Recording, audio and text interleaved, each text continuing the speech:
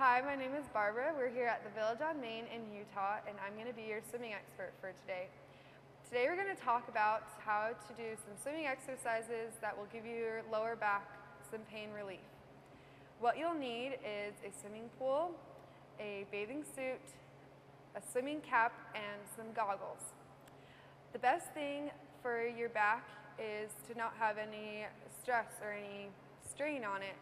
And when you're in the pool, there's a lot less gravity, and so that just being in the pool alone can really give you a lot of pain relief for your back. You can put one noodle up above by your neck and one noodle below your knees.